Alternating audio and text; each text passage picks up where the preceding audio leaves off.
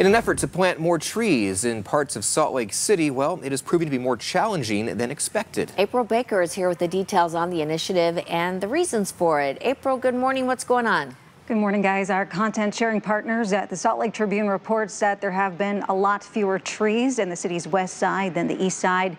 This has spurred Mayor Erin Mendenhall to place more emphasis recently on planting trees where they're lacking. That's because more trees in urban areas have been shown in studies to have many benefits for residents, including improved mental health and lower rates of skin cancer. But the west side, as we mentioned, has long struggled to keep trees alive. An administrator for the city's urban forestry efforts believes geography, soil science, and economics are potential factors working against them.